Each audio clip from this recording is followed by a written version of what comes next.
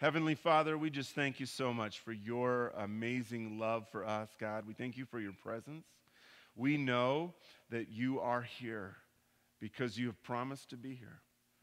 And so, Father, I pray as we open up your word, as we engage with you this morning in this time, won't you just come and speak to our hearts? Come and move in this place. Pour out your Spirit upon us, that we might understand, that we might be transformed, that we might be drawn to your heart this morning, God, and know what we ought to do. We are desperate to be in your presence, God, and so we just invite you to come, be in this place. And we pray this in the matchless name of Jesus. Amen.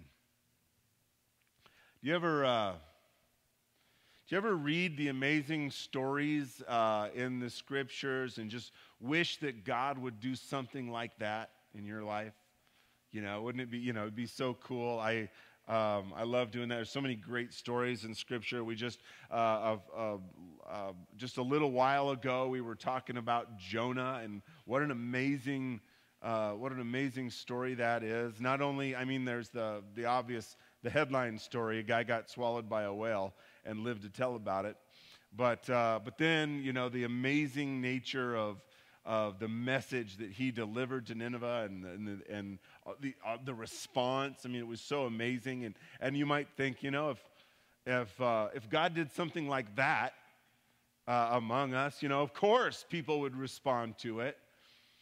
The catch is, you must be willing to be swallowed by a whale. So that's the thing, I think about this story. One of my favorite stories, I can't believe nobody's made a movie about this yet, is the story of Elijah on Mount Carmel, and all that, all the things that happened there is against the priests of Baal and all the stuff that was going on. What an amazing story. Fire coming from heaven and devouring this sacrifice that had just been soaked with so much water, and the fire not only burned the sacrifice, but it burned the stones that the sacrifice was, this altar was built with, and all the people just was like, yes, God is our God, and if God would do something like that in our day, of course people would respond. Everybody would get saved. Or, I think of the temple when it was dedicated. Solomon built the temple, and it was just amazing. It was breathtaking. There was nothing like it in all the world. And the people came from all over Israel to the dedication of this temple. And while they're all standing there, the presence of God comes in this big dark cloud.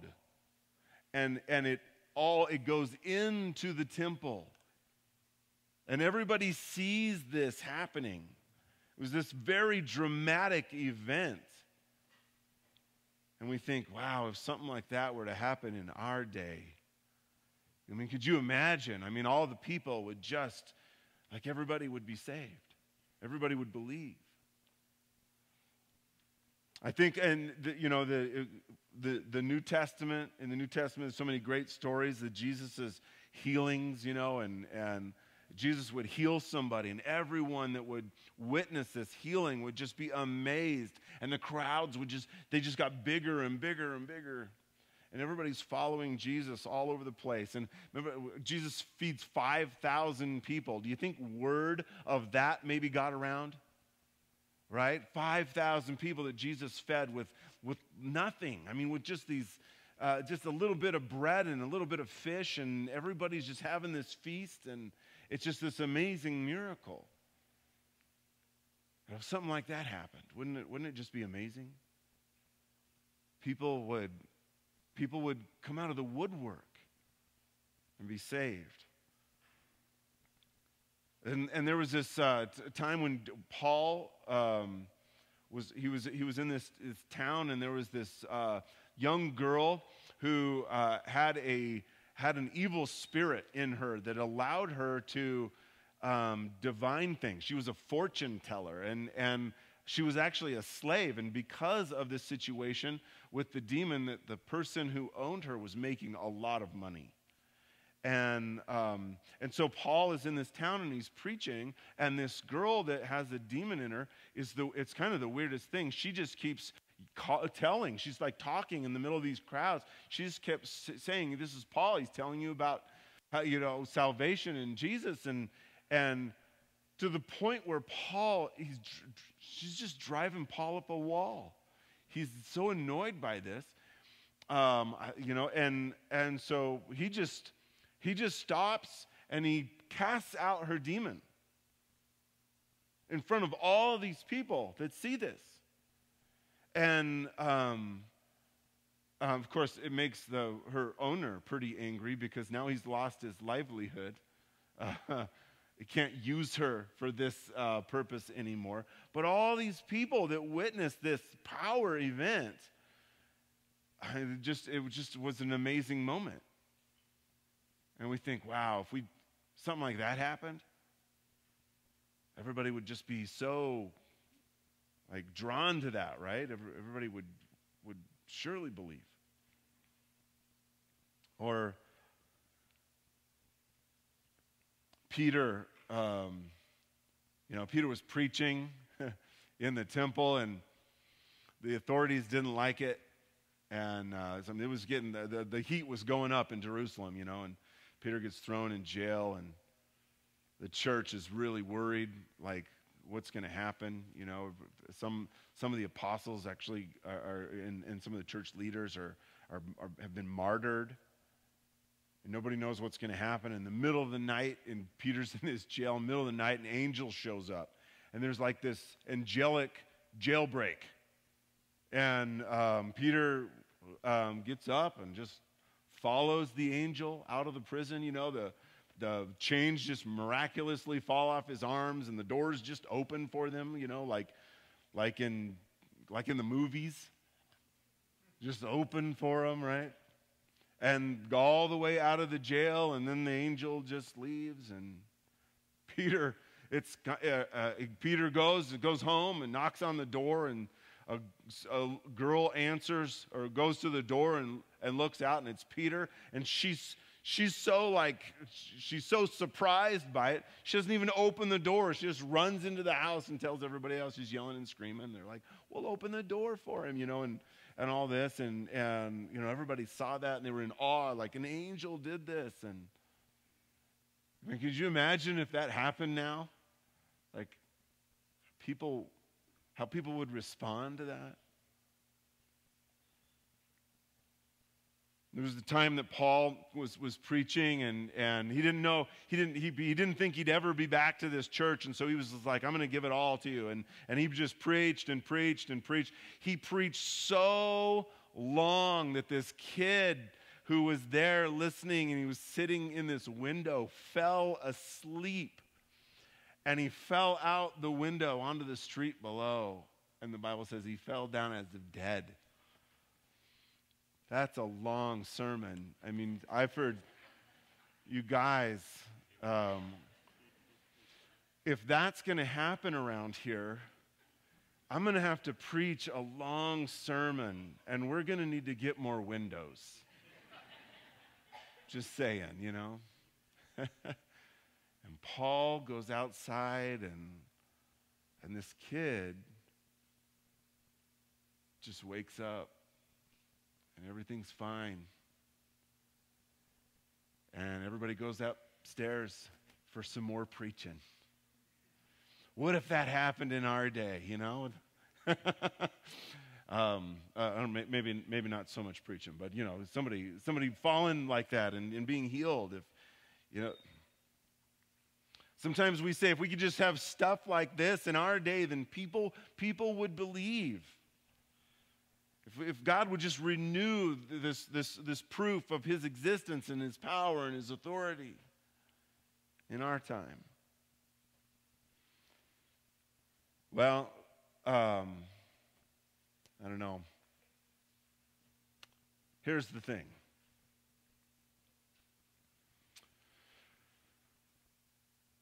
He does.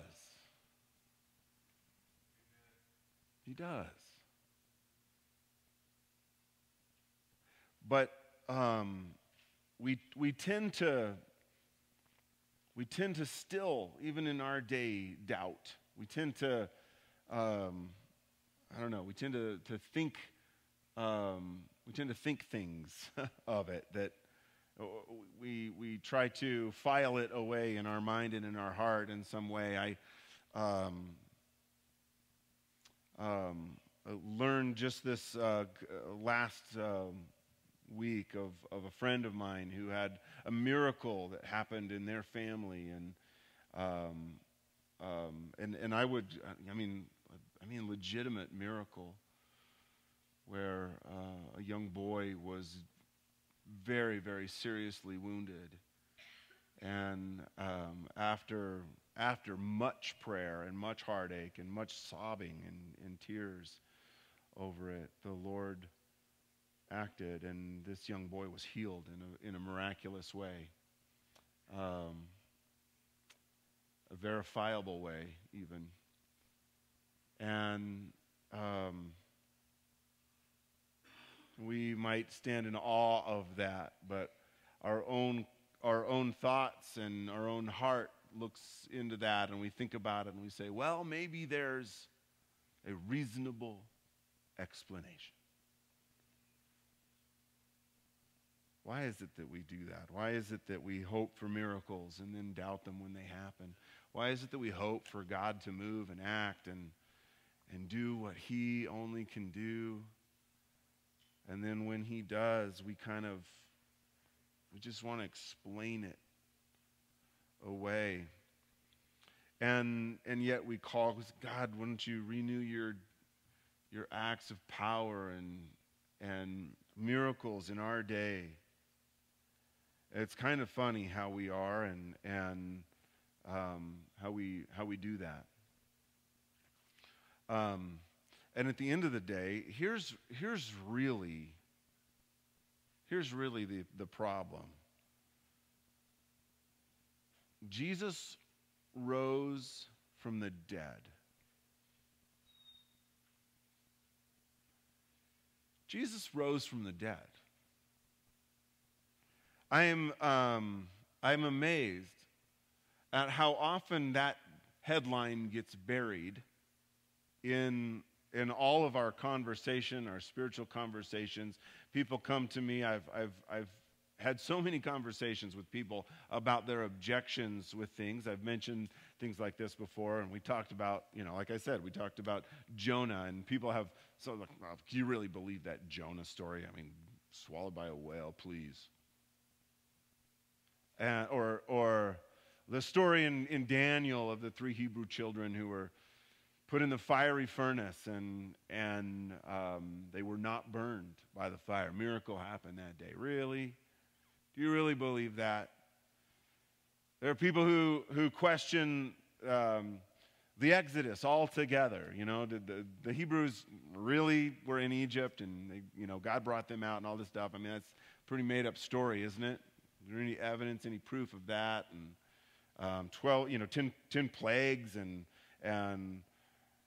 all these things that are in the scriptures. Did God really do all of this? And we might spend a lot of time and energy and effort trying to explain all that away, when all this does is really bury the headline. Jesus rose from the dead. If Jesus rose from the dead, it really doesn't matter what happened to Jonah. I mean, Jonah died. I mean, whether he got swallowed by a whale or not is really it's old news. It really kind of doesn't matter if Jesus rose from the dead. And all of this, see, the fact of the matter is there's all this evidence, everything in the scriptures, and still everything in our life really points to this one event that is central to all of history, that Jesus rose from the dead. This is his works that are renewed in us in our days. Jesus rose from the dead. It is an undisputable fact, historical fact. It is an event that happened. And there's all kinds of evidence of that event. As a matter of fact, there's no other event in all of ancient history that is more venerated than this thing, this resurrection from the dead. This is what it's all about. I hope it's that event that brought you here today. Because there's nothing bigger. There's no better. I don't know what you're expecting. Like something, bigger than that's going to happen at church today. That's the reason we're here, right? Because of this historical event that happened. The truth is that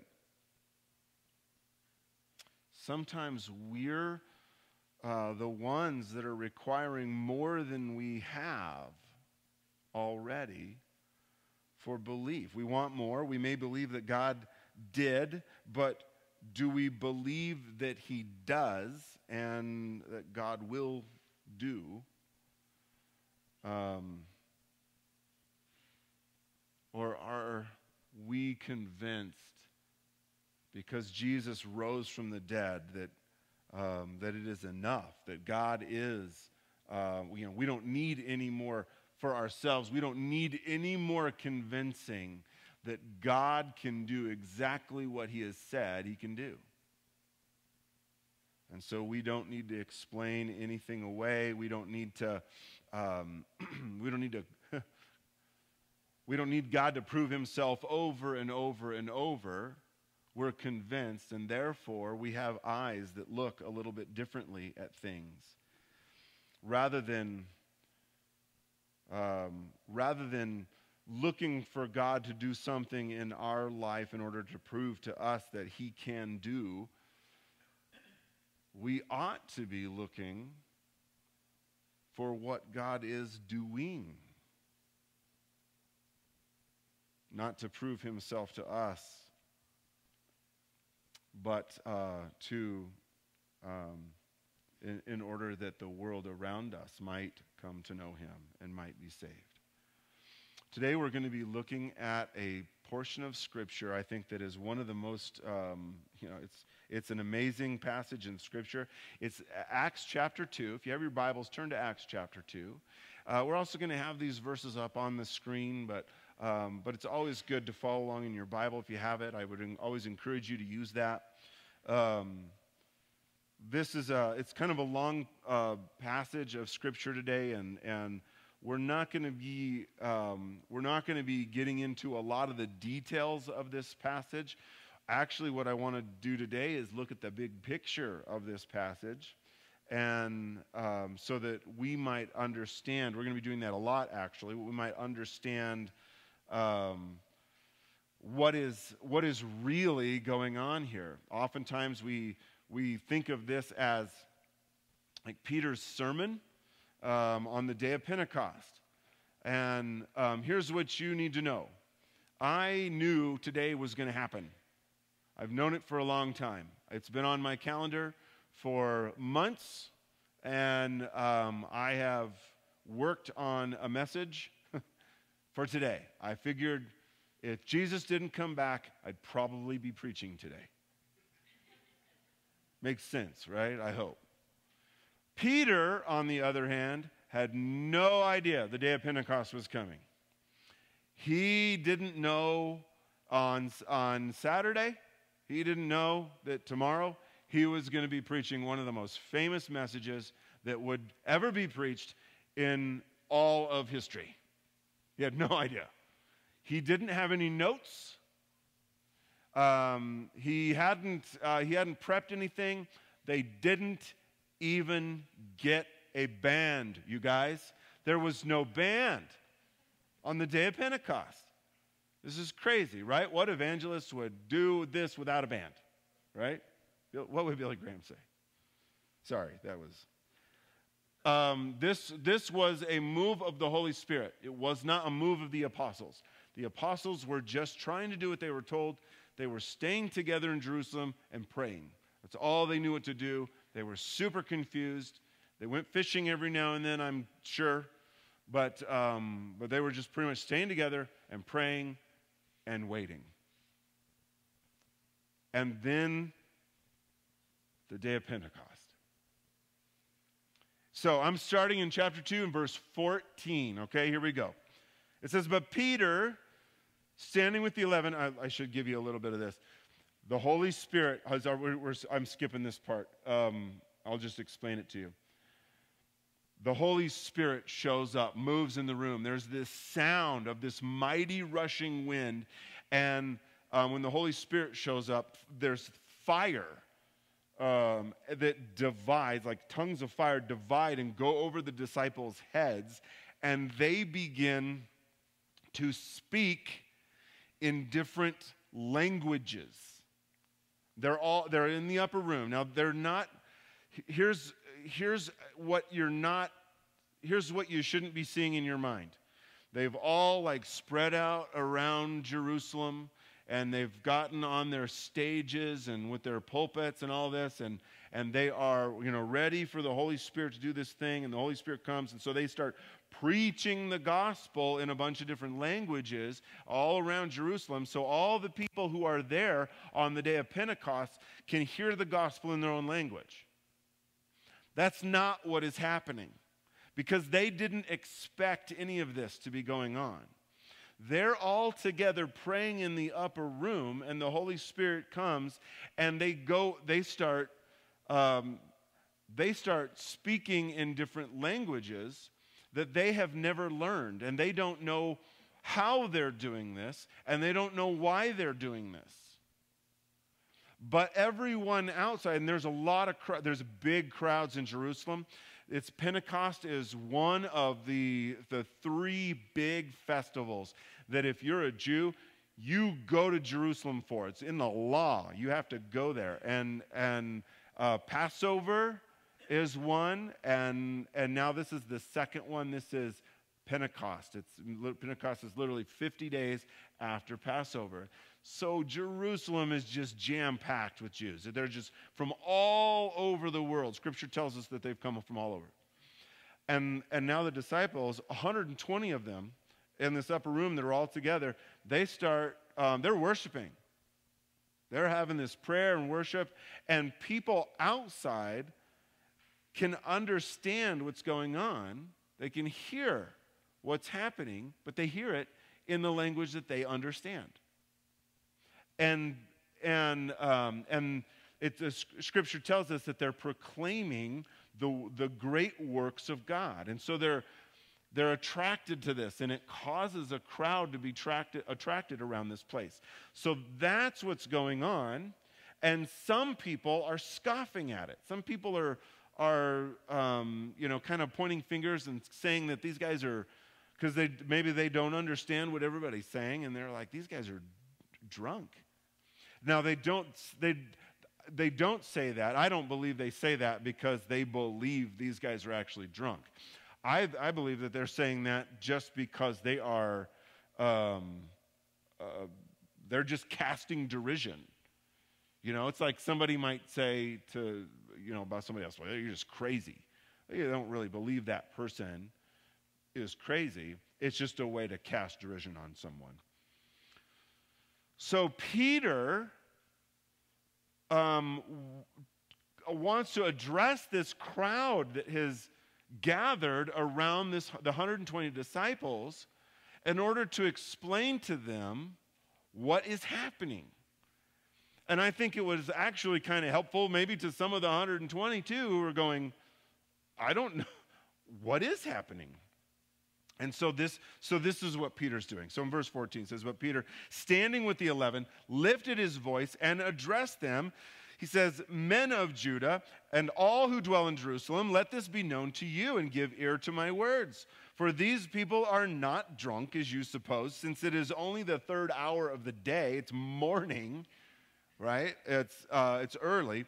But this is what was uttered through the prophet Joel. And now what he's going to do is this is the only scriptures that they have are what we consider the Old Testament scriptures, right? So now Peter, because he knows Joel, is going to share it with the people. And he quotes Joel. This is right out of your Bible, Joel chapter 2, starting in verse 28.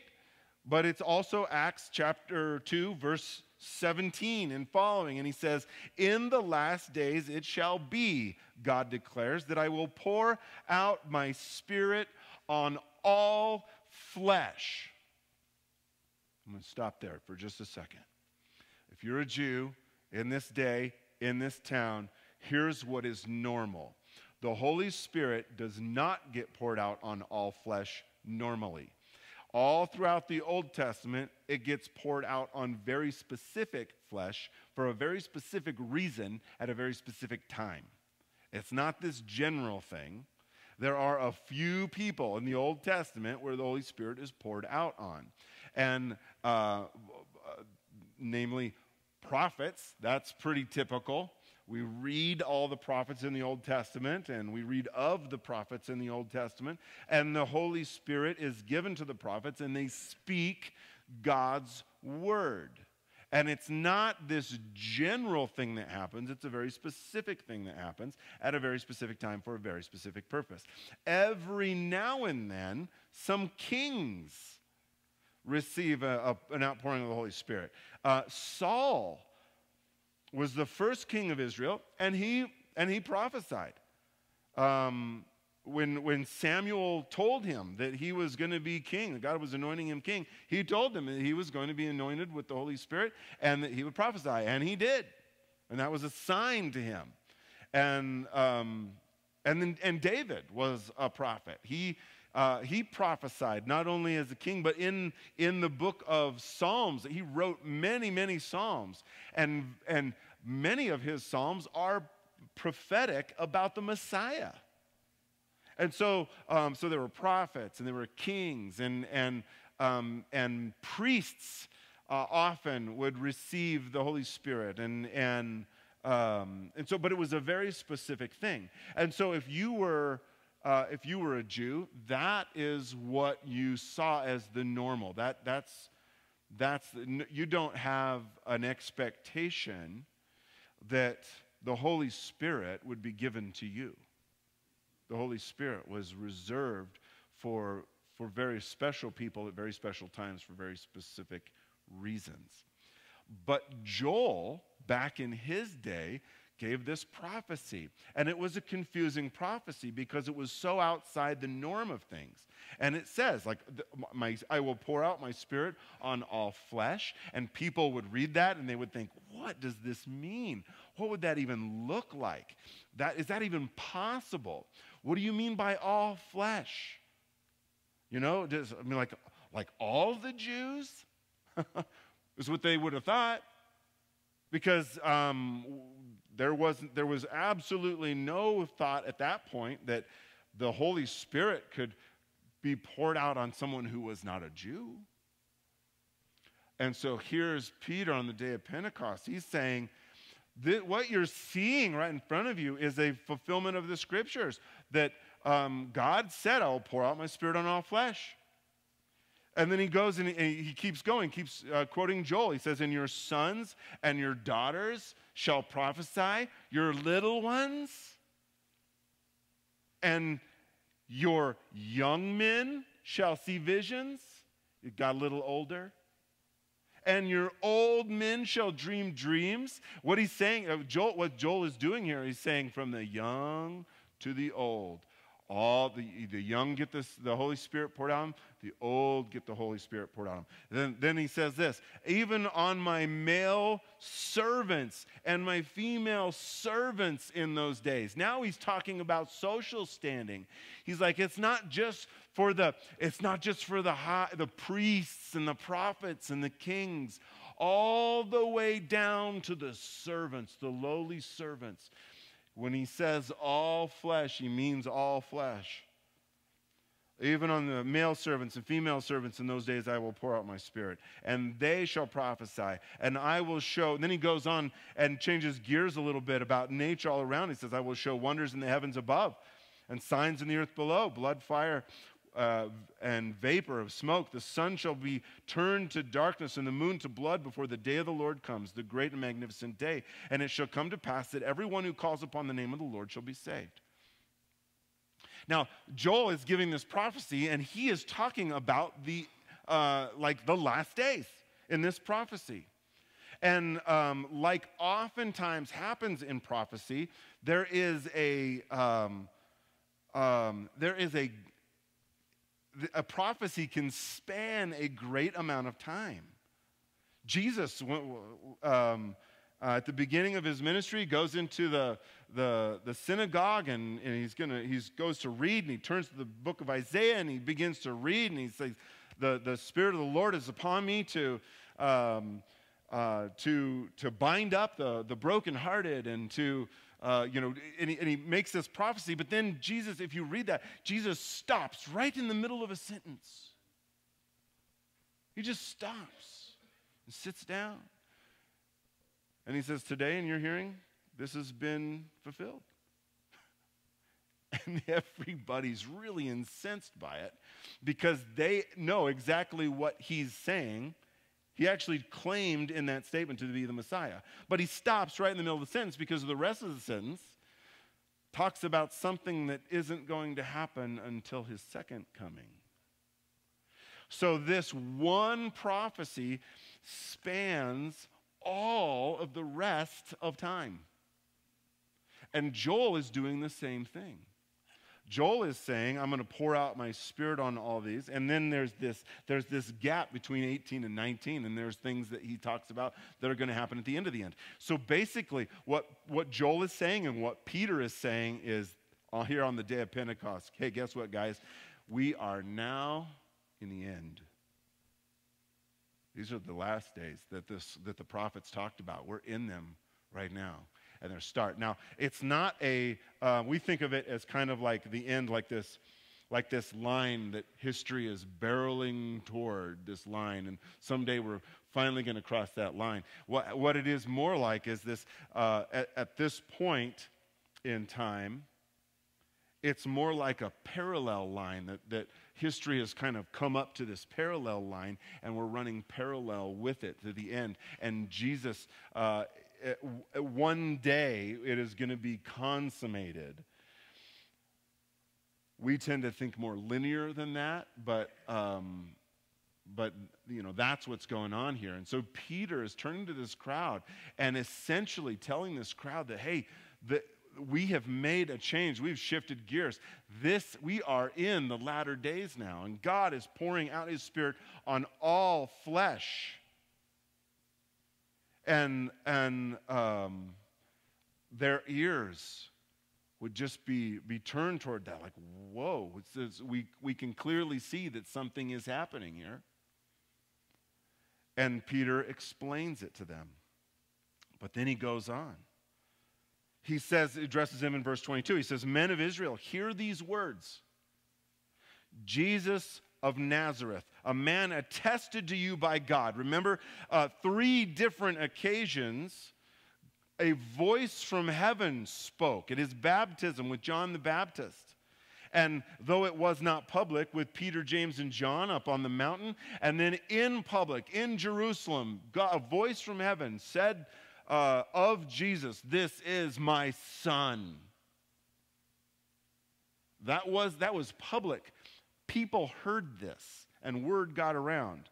A man attested to you by God with mighty works and wonders and signs that God did through him in your midst. All of these people who are in town for Pentecost were in town, most of them for Passover, when Jesus was there doing miracles and all of these things. They were witnesses of these things that he did in their midst.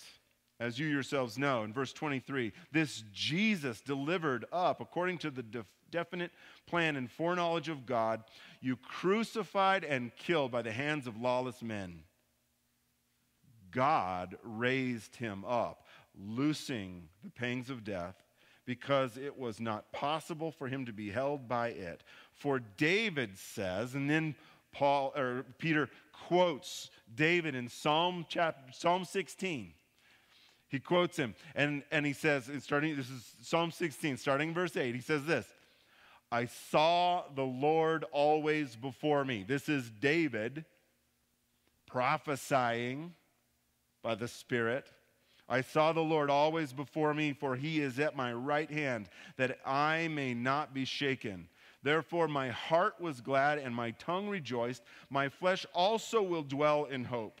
For you will not abandon my soul to Hades. In the Old Testament, if you read it in Psalms, it doesn't say it's the grave. The idea is, Hades is kind of a Greek translation for death, but it just means literally death. For you will not abandon my soul to death, or let your Holy One see corruption. You have made known to me the paths of life. You will make me full of gladness with your presence.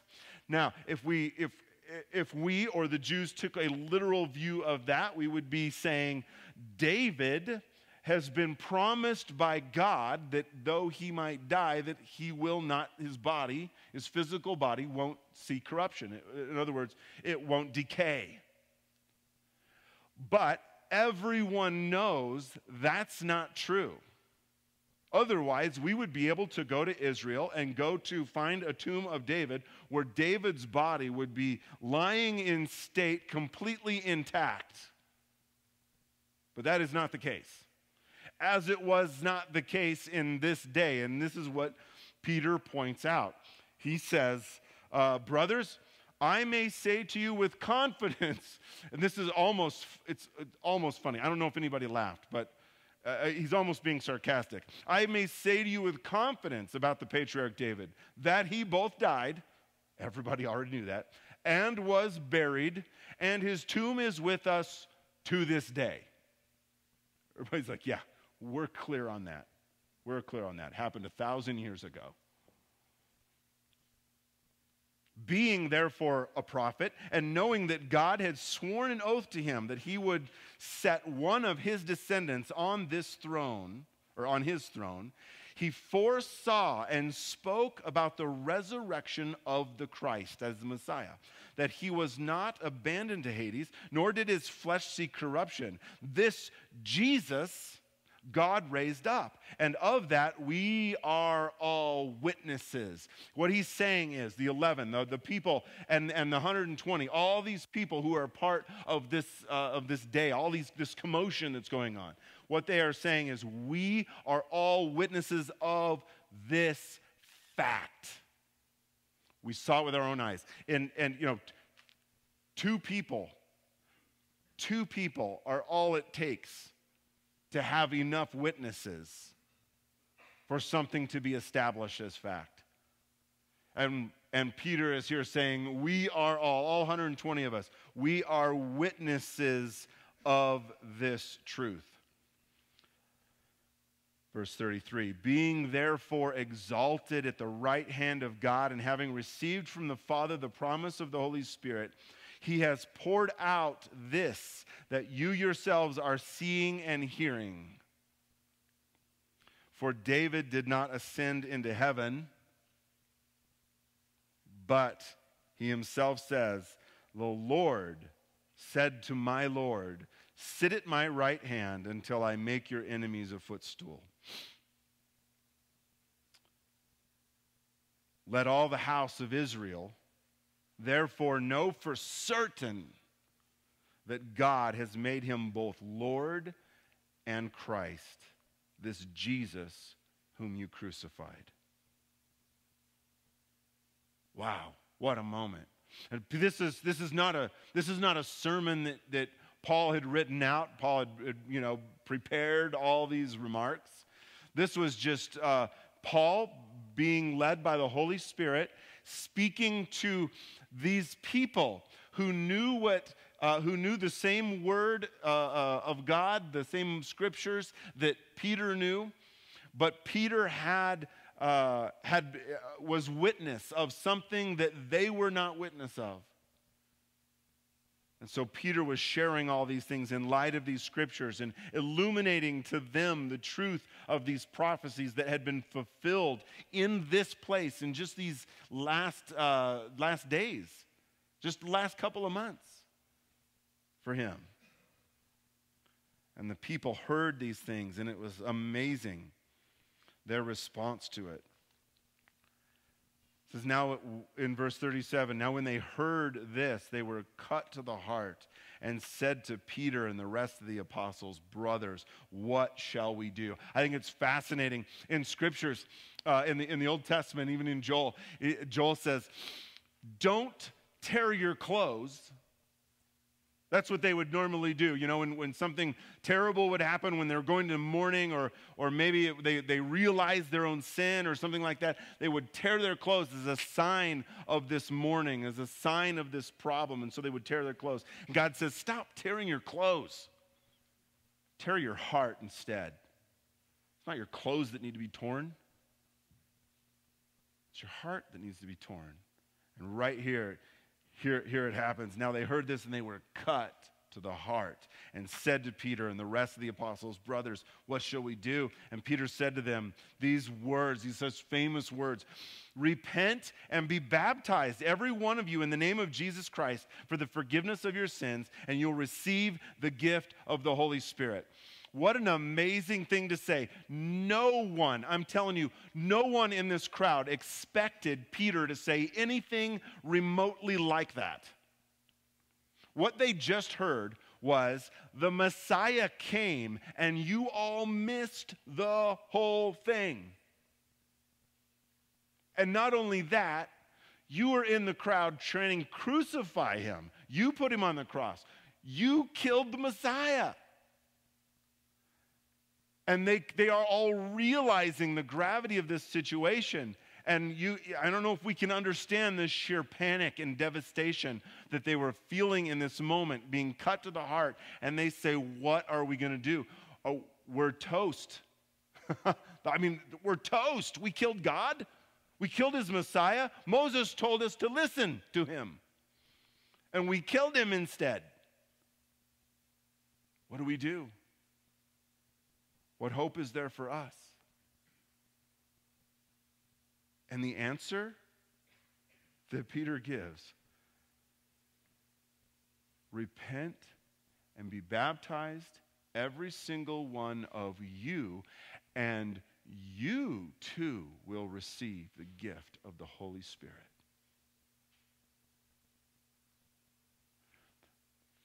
That answer doesn't even make sense. Where's the justice in that? Where's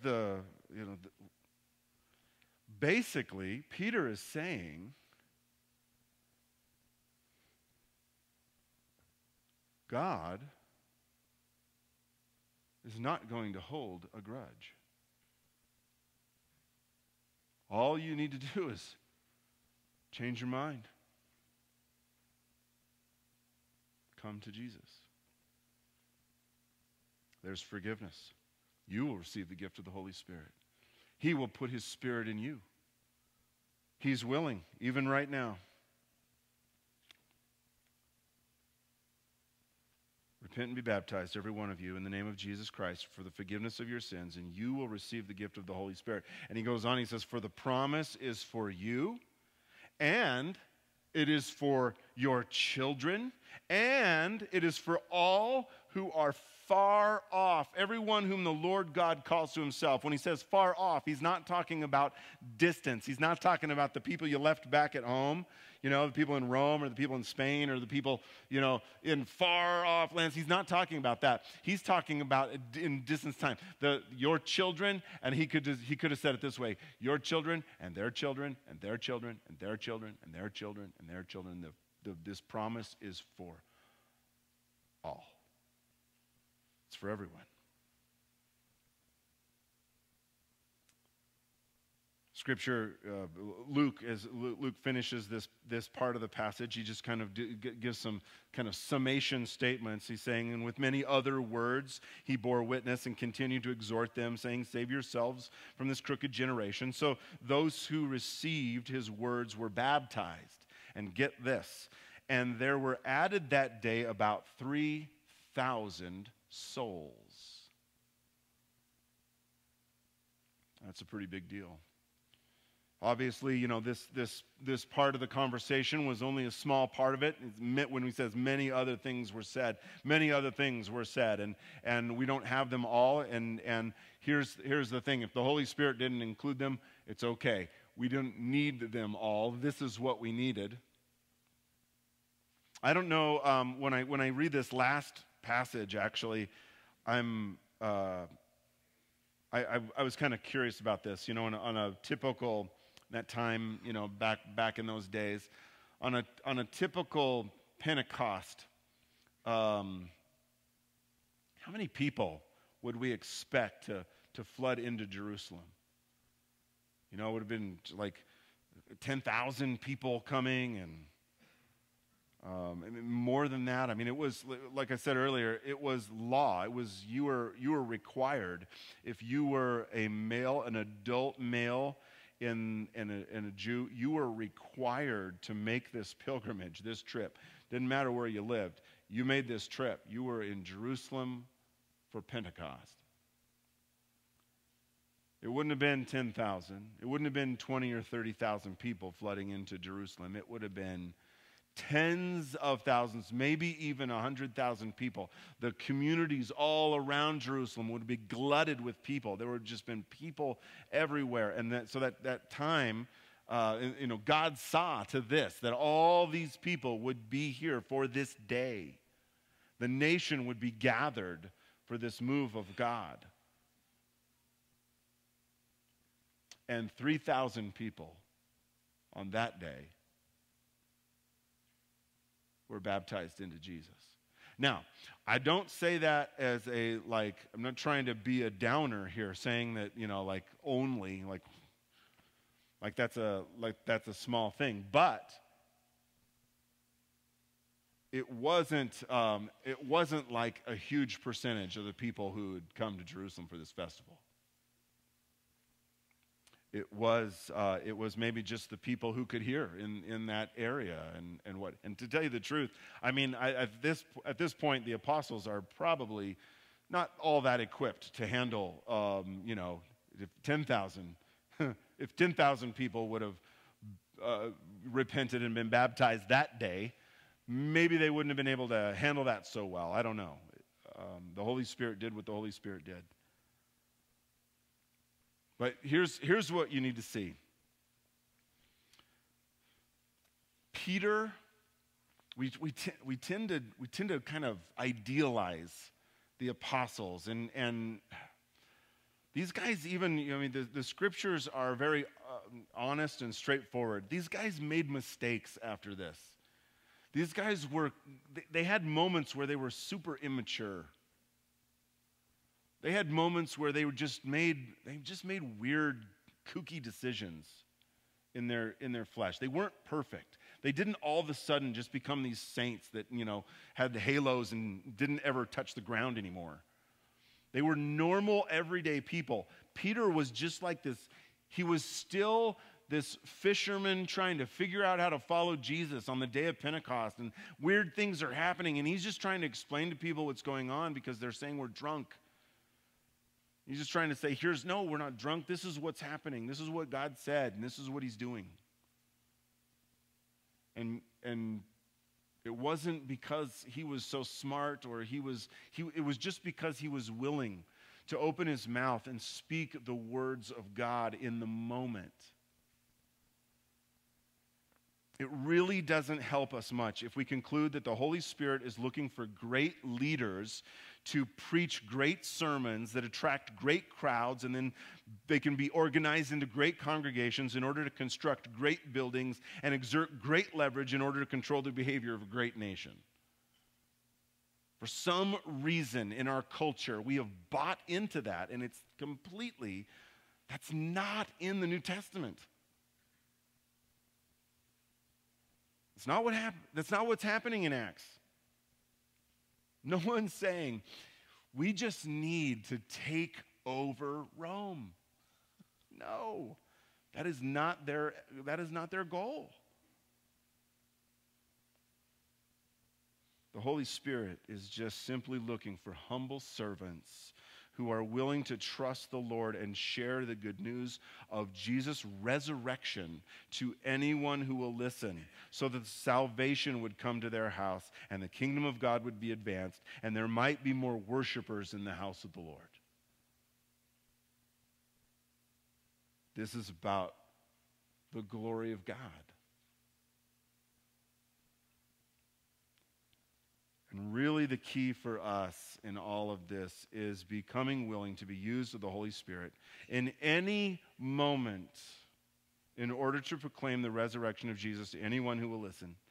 It requires us simply to trust in the Holy Spirit, to follow the leading of the Holy Spirit, to speak and act out in the guidance of the Holy Spirit, and trust the Holy Spirit for the results.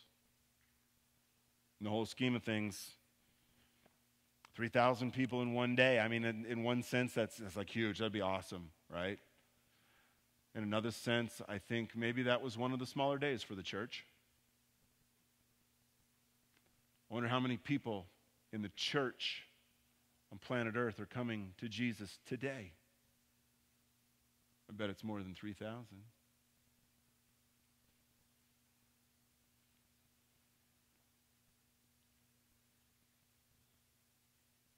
It's God. This is God renewing his acts of power and strength and glory among us today. This is the power of the resurrection at work today. The truth is that if we really want to experience the work of God in and through our own lives, we must choose to cooperate with God in the very way that he is asking. And we must learn to expect God to lead and move and work and speak. He will, in any case, but without an expectant heart, we will neither hear or see or perceive it.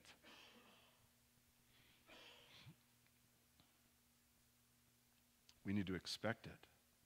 And if we live in expectation that God is moving and that God is working and that God is calling and that he is speaking, then we will hear and see and obey because it's like we're awake to it. He tells us to be awake, have your shoes tied. Be ready to go at a moment's notice, and then we will experience the miracle of Pentecost in our own lives. Then we will see him renew his works in our day through us. And listen, folks, it might not be 3,000. I just want you to know, just get expectations like in the right spot. If you do this, if you say yes, you might not baptize 3,000 on your first day. Don't be disappointed. You might reach one or two. God might use you to save a family in your neighborhood or at work. God might use you to open the eyes of a blind person, spiritually blind person that you rub shoulders with all the time.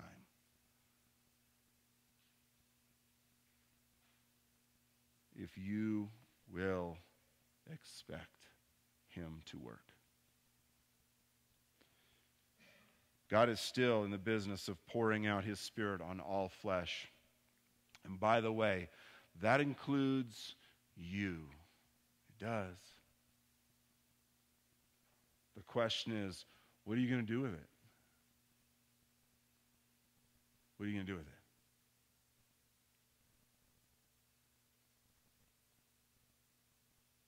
Would you pray with me?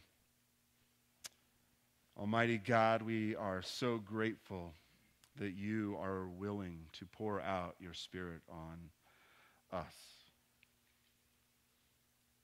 We are the ones who were far from you, and yet you loved us. We were the ones that were your enemies, and you saved us. We were the ones that yelled, "Crucify him." And you offer us a place in your family, and we are so grateful. And Father, we have no reason or right to expect that you would invest your Holy Spirit in us, yet you have. You have filled us with the Spirit of Christ and given us this amazing mystery of God with us. And Father, we give you thanks. Give you thanks and praise, because without it, we probably wouldn't even know you.